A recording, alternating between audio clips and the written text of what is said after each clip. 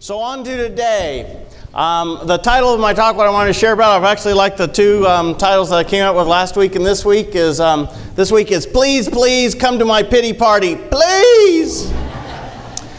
And when we embarked on our theme for the year of be a vessel for transformation and using as a plan, as an operating guideline, integrating the 12 steps of AA along with the 12 promises of AA, combining them with 12 spiritual principles and 12 action steps that we can take to enhance, improve, heal, move forward, increase, expand, deepen our awareness deeper in our relationship in spirit and God.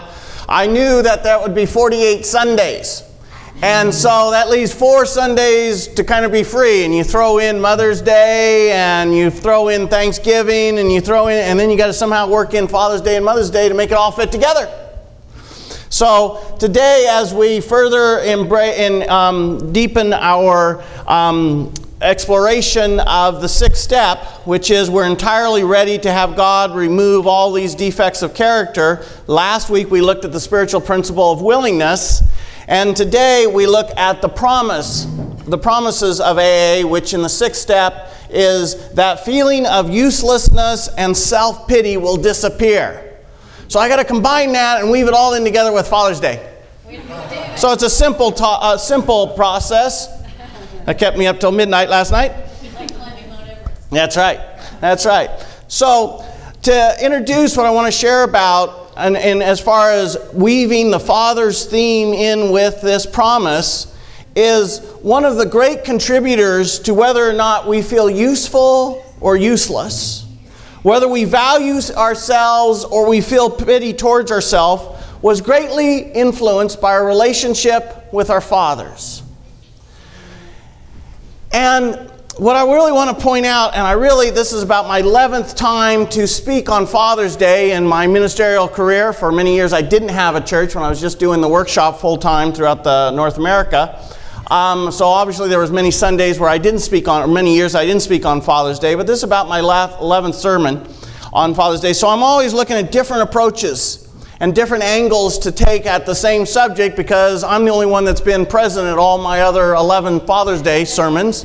And I don't ever want to ever tell the same story or bore myself with something I heard before. So I really looked at what's a different approach that we could take. And that's where I want to set up what I want to share. Is in the last 150 years, 160 years or so, a huge transition has been occurring in defining the role of a man.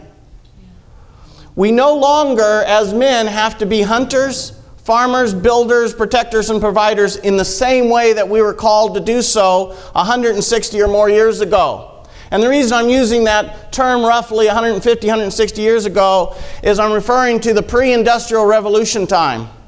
The Industrial Revolution, for those of us that remember history and facts and all that stuff from our past, refers to a change from hand and home production to machine and factory production. And when the Industrial Revolution started here in North America, it impacted the time and really began from 1820 to 1870. But what it was about was calling people off of the farms into the cities. And what the Industrial Revolution set in motion was the need for men to redefine their roles in society, in the business world, and most importantly, in their home life. You see, for so long, we were, prior to the Industrial Revolution, what? We had a piece of property, a piece of farmland.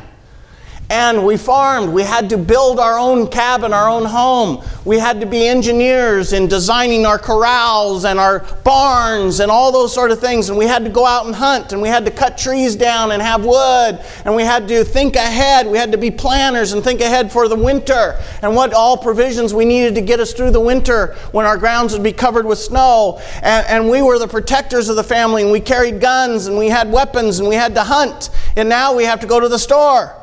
You know, for many of us, the closest that we come to farming is Mitchell's. For many of us, the closest that we come to being hunters is buying some eggs off a roadside farmer. So we have shifted, and so what it did is it took out the foundation of what our ancestors had led us up into becoming. And what we've been struggling, I believe, since then as men is defining what is our new role in today's world. Now that we're not farmers, hunters, providers and protectors in the same way. So it has caused a great shift. And what we're in the process of creating is new generations of compassionate and sensitive men. And this is not coming easy, is it, women? We're doing in helping us. Thank you. Most boys are taught from an early age to act tough and repress their emotions. To act tough and repress their emotions. Males who repress their emotions have created a planet on the brink of disaster. Since most male world leaders behave in an argumentative and combative manner, rather than exhibiting compassionate and cooperative behavior. We are at a turning point for the planet in which our male political leaders can either continue acting in an insensitive, belligerent manner, risking the destruction of humanity, or choose a new collaborative, understanding approach to foreign, economic, and environmental policy. One important way to stop the current political and corporate destruction of our planet is through mentoring those that are coming after us, through mentoring our young men who will become the future leaders of the world, to become more compassionate and loving to all human beings and Mother Earth. For fathers, for uncles, for grandfathers, teachers, coaches, or any man who comes in contact with young boys to help them become compassionate and sensitive human beings. The time is now for us to create a new vision for our world. Mentoring young men to develop their sensitive and compassionate qualities is definitely a challenge in society filled with gender stereotypes. While there have been some changes in the last 25 years or so, they have been more dramatic for girls than boys. According to Isabel Cherney, a Creighton University psychologist, she says, for girls nowadays, it's okay to play with boys' toys, to dress like boys, and talk like them. Boys have to walk a much finer line. And many times I'm not sure is as women, if you understand this fine line that men have to walk. It's really impossible if you've been a woman most of your life. It sounds funny, but my brother-in-law has become my sister-in-law. Honest. These things happen, as Kate says. And so I understand that there are transitions that take place in all kinds of unique ways. But understanding this much finer line, and our fathers tend to be more stereotyped in the raising and parenting of a boy than they do to a girl. Telling them not to deviate, telling young boys not to deviate from what's typically seen as masculine. So men in the room, see if you were not raised by that father that had this perfect ideal of what a masculine boy should become. Women now make up close to half the enrollment in U.S. law and medical schools. There are no statistics like that readily available for Canadian law and medical, but I'm assuming it's about the same. But thinking about that, 50%, up from less than 25% just a few decades ago. Huge shift there. Yet men continue to shun nursing as a career, comprising only about 8% of all registered nurses. Many dads still get upset if they see their son playing with a doll, which surely doesn't contribute to men becoming nurturing parents. William Pollack, a professor in the psychiatry department of Harvard Medical School, you know that minor university, yeah, has written, many fathers are torn over gender role issues, supporting the concept of less rigid stereotypes, yet worried that their sons might be ostracized if they partake in activities viewed by their peers as unmasculine. We still socialize boys to follow their more aggressive side rather than their more thoughtful and caring side. We're basically telling boys that the worst thing they can be is a girl.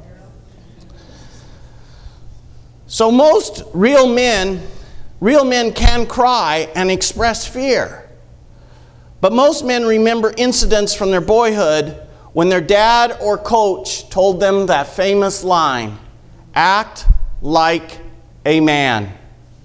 The part that doesn't go with that "act like a man," it doesn't say in that little sentence, but what is implied is don't show any emotions, don't be weak, don't be tender, don't show compassion, don't be empathetic, be tough, shut down, and be angry about it. Act like a man. For women, there's many statements that have put you in your place. That's the one that puts boys in their place. Act like a man. And the men in the room, I hope you're hearing what I'm saying. How many times were we implied, you're not being a good man, you're not being a strong man, you're not showing machoism, you're being tender and sensitive. That's not how a man acts. Especially when a child expresses fear or cries. Listen to this line. Being shamed for expressing emotions is hurtful for any boy, resulting in his repressing all emotions except for anger. And you want to see what happens when the lid comes off and our emotions can be expressed? You need look no further than Wednesday nights. A little liquid courage, spectators, bystanders that are needed in the mob to energize the mob mentality. When we shut down our emotions and then we're giving a keyhole, an opening, a doorway to let them out, it can come out nasty and ugly and disgraceful. So by repressing our emotions, except for anger, which is the only emotion considered okay for so long for males to express. I want you to get that. That's such a strong, powerful statement. I've been teaching the opposite for 23 years. For many of us as men, that's what we were taught over and over. It's only okay to show the feeling of nothingness or anger. A boy needs reassurance. And men, ask yourself this as a boy coming up. How many men did you have reassure you from a role model, as a male role model, that it is masculine enough, that you are masculine enough just as you are? So when a man shames a boy for expressing his genuine emotions, the boy's self-esteem plummets, and the boy is giving the message that he has to repress his true self to be accepted as a man. And I bet I'm speaking to every man in this room, or close, to repress our true self. And I'm probably not only talking to the men, but how many of the women in the room grew up in that with a father that you had to repress your true sensitive side in order to be accepted as a man. And that repression of self is what deteriorates our self-esteem, which leads to the forming of the pity party, of setting up future pity parties.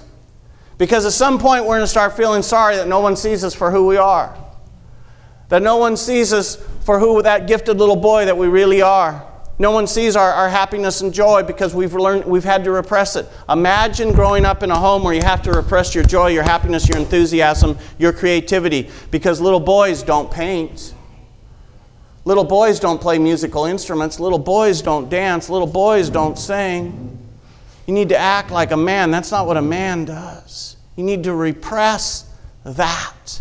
So when we start repressing our authentic, true, real self because we're afraid to show the spiritual qualities that we all came into this world possessing, which is our joy, happiness, enthusiasm, excitement, passion, intensity, inspiration, all that sort of thing. When we have to start repressing that, sooner or later we bottle enough of that up. That's what creates the energy that we start feeling sorry for ourselves because we can't be who we want to be. And when we start feeling sorry for ourselves, what do we want to do? We do one of two things. We either want to enroll people in feeling sorry for us, or we want to rage, or we have to learn to control that behavior through our addictions. You've got to numb it out some way. So we become workaholics. That's acceptable because that's what a man does. A man works really hard to provide for his family. When the sun comes up and when the sun goes down, you're working in between. Even if that means sitting in an office 10 by 10 cubicle, not looking at anyone, just looking at a computer screen. Act like a man. We weren't like that 150 years ago. We were out farming, hunting. It's hard to make that transition. 150 years is nothing in a period of time of shifting our persona, our personalities, who and what we are, our stature, our well-being. The foundation of who and what we are in this world is not a quick process. We've been yanked off the farm into the city and said, here, redefine yourself. Who is showing us currently how to redefine ourselves? Who is the male role model that us as men are patterning ourselves after today? I can't find anybody in Hollywood that I want to pattern myself after. I can't find anyone in the political system that I want to pattern myself after. However, I was impressed with the mayor of Vancouver. Gregor, I'm sorry, I can't remember his last name. The guy appears to be an impressive man. I hope at this moment, without knowing anything more about him, that he progresses along. But who is it in the sports world that we want to pattern ourselves after? Who is it in the spiritual world right now that's a present day teacher that we're learning to pattern ourselves after? Not a whole lot of models out there that have stepped up and said, here's what it takes to be a man. What most of us have been gifted with is figure it out on your own. You know how my dad taught me things? First time I went out on his farm as a young man, 14 years old. We're driving, first time I'd been in a tractor, about a $70,000 tractor, now would be $200,000 tractor. This is 1974. We're going down 100 acres. My dad and my family, which you probably don't know, have been wheat farmers for the last 65 years. So I still have the ancestral genes in me to be a farmer. I love the land. If I go out and pull weeds, I still feel good. It's not the same as farming 500 acres, but it's farming. In my head. So here we are. We're driving down. You ever been in a crew cab of a tractor? There's not a lot of room. It's made for one person. My dad was not small. And at 14, I was 6'1". And so here I am with my 6'3", petite, 280-pound dad and myself in a little cab. And we're driving. The first time you drive really slow, you've never been in a tractor. They don't go very fast. And here we are cultivating down through the rows. And he says, after the first pass, 5/8 of a mile, he says, you got it? I said, got what? He says, you know how to drive this? I don't know. And I turn around and he stepped out of the tractor while we're moving. Go, he says, go. That was my driving lesson. 2 hours later, he comes back and he says, how'd you do it? I said, I don't know, look at the field. Actually, I didn't do too bad. I've always been able to drive things. That's how I was taught. No, let me show you how everything works. Get in and drive. You'll figure it out. My dad didn't throw me in the swimming pool and say, learn to swim, but that's how he taught me most things. Here's a ball, throw it. There's a stove, cook. Those sort of things. Anybody else learn that way? So who right now is mentoring, is modeling to us what it means to be a successful man in this world? I've had to figure most of it out on my own. I never will forget when my dad left at my age 13 and our water heater broke. And I'm 14 years old and we didn't have very much money. My dad didn't support us financially for quite a while. And I'm trying to figure out how to put a thermostat at 14 years old because we didn't have money to call a plumber. And I'm sitting there trying to figure out how to put this stupid thermostat into a water heater. And you know what I knew about putting that in a water heater? There's the water heater. It warms our water. That's what I'd been taught. Didn't know how to fix it. And I remember how long I struggled with that thing for hours and hours until I kind of got it right. And then thankfully, my brother-in-law came over and fixed it in about 10 minutes. But how many things like that were we not modeled? Or did we not have a mentor to show, here's how we be? And then we look at, well, who showed us how to be a man in this world? Who showed us how to be a sensitive man in this world? We had men that perhaps taught us what it means to be that macho man. But we didn't always have that man that said, here's what it takes to be that compassionate, loving presence. According to authors of the very successful book, Raising Cain, Dan Kildren and Michael Thompson says, quote, dads treat their daughters differently than their sons. Research has shown that fathers treat their infant daughters more gently than they do their baby boys. As the children grow up, fathers tend to show their sons less physical affection, correct them more often, and play more competitively with them. This behavior by male role models definitely doesn't encourage young men to behave in a caring and compassionate manner. Many men have a difficult time relating to or supporting their boys when he pursues activities that are outside the act like a man box. One man said, "I wish my dad had recognized that there are different ways of being masculine. When I played clarinet in high school, my mom went to all my concerts, but my dad would not come. Perhaps to get my dad's attention, I finally decided to go out for the soccer team, even though I didn't really like the sport. Why? Why? The only time my dad acknowledged me was when I played soccer, and he actually went to see me play on Saturdays.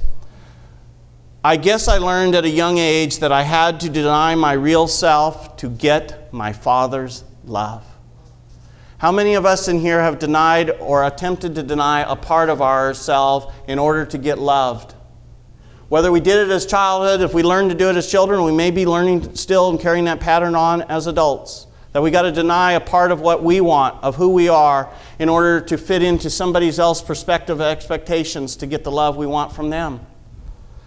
Men and women who still subscribe to the outdated belief that boys shouldn't cry or show fear would do well to let go of the cookie-cutter model of masculinity. Seeing your son or boy as an individual, someone who will express his masculinity in his own way, will help you feel closer to your boy, your son, and help him thrive. Many men need to question their own beliefs about what it means to be a man, and be open to looking at new definitions of masculinity. Men who mentor boys need to be aware of how damaging it can be when very aggressive male behavior is extolled in the media. For example, I was recently in a bookstore and I picked up a book about how fathers should raise their sons. And I was alarmed to read and listen to this quote. As I copied it down, "Take your son to a hockey game. Boys love the fighting." While many boys enjoy aggressive, stimulating team activities, I don't think encouraging exposure to violence is ultimately helpful for any boy. We witnessed that very clearly on Wednesday night. So actually, it's fine for boys to play competitive, strenuous sports like hockey as long as the consciousness, the sum total of the thoughts and actions of the coaches and players is supported and caring toward the participants. Unfortunately, we still live in a culture where winning isn't everything, it's the only thing, which can turn any sport, even badminton, into a match to destroy the competition at all costs. It's important for you to stand courageously against the ideal that a real man must always be tough and unemotional, as well as talking often with your boy about the meaning of masculinity and what it really means to be a man. It will be helpful to reassure your boy that he doesn't need the approval of aggressive boys, of athletes, or the alpha male at school or on the team to feel good about themselves. It's also essential to frequently affirm when your boy expresses compassion, fear, sensitivity, and vulnerability. The difference between being a strong and sensitive man is to make sure that you always defend your boy or your son if others shame him when he expresses his true emotions, and frequently praise his sensitive attributes. Men in the room, when we were growing up, how many times were we praised for our sensitive attributes? And women, if you wonder why it's hard for us to be sensitive, listen to that response. To have compassion for how difficult it is for us to break that pattern. And it's only been occurring in the last 30, 40 years as on a wholeness, as a collective group. So we're still talking about a relatively new idea, a new way of being for men, to be sensitive, to be gentle, to be vulnerable. This is not something we've been doing for 2,000 years. As a male role model, we need to learn to express our feelings as well as be able to show our vulnerability. When you express your full range of emotions, you will be setting an example for a boy that a real man can be a fully functioning human being. A real man. Rather than living in the act like a man box. Be a role model for the boys, for those generations that are coming behind us, of the diversity of masculinity, including the softer side of being a man. And that's what I feel I have done a really good job in my lifetime of standing in front of people. Because if you've been here for any length of time, you know I have no problem about showing my emotions. And if you think for a moment I'm not tough, piss me off.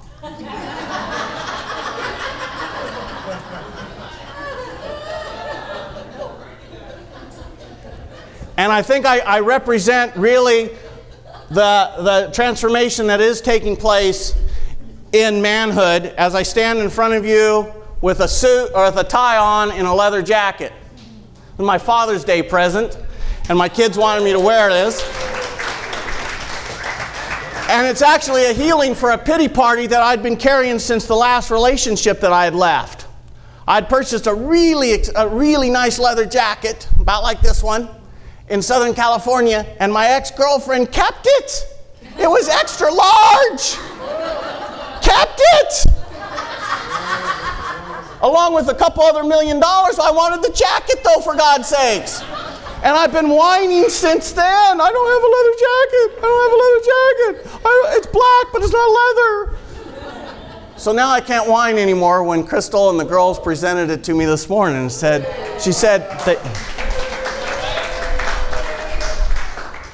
And going 48 years without having my own child, to have my daughter run into the kitchen this morning, and that little 2.5-year-old girl look at me and say, "Happy Father's Day."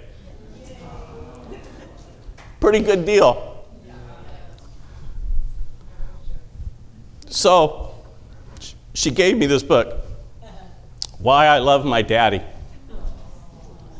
And I want to share it with you. I love my daddy because he is big and strong. I love my daddy because he is clever.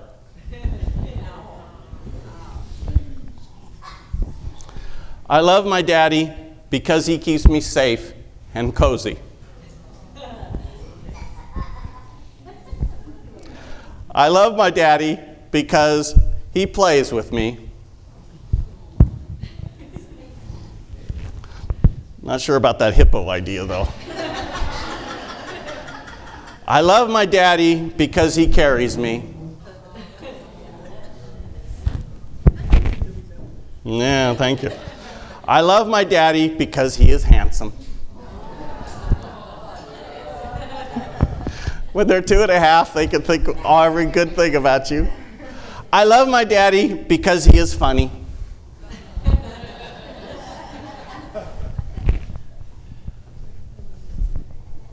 I love my daddy because he hugs me goodnight. I love my daddy because he fixes things. Hey, I put her bed together. I love my daddy because he tickles me.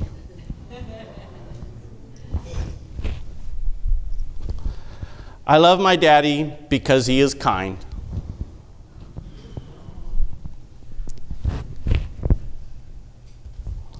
I love my daddy because he has the best ideas. Oh, Lord, if she only knew what she has in store for her. Everyone loves their daddy, especially me.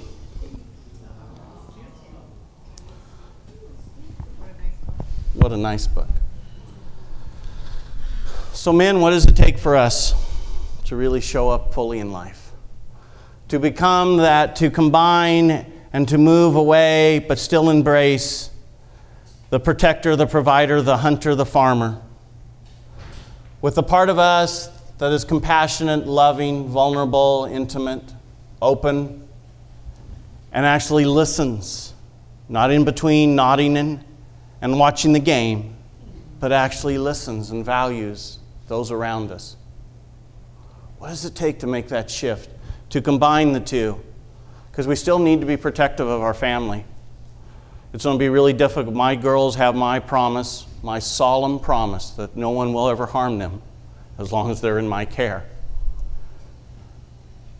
But to also be vulnerable as I read that book this morning, I stood there with the tears just coming down in between cooking,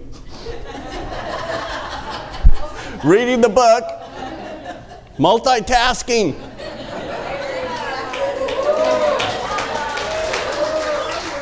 But my girls will not go long without seeing me with tears.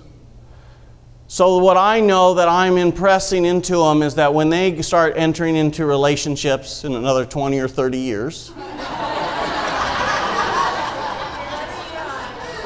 that the man they choose will have to be vulnerable, will have to be respectful, will have to be loving and compassionate and empathetic and a good listener. They'll have to be, or my daughters won't have room for them in their life. I'm doing my best to model to them, and it's been difficult. It's been difficult to figure so much of it out on my own.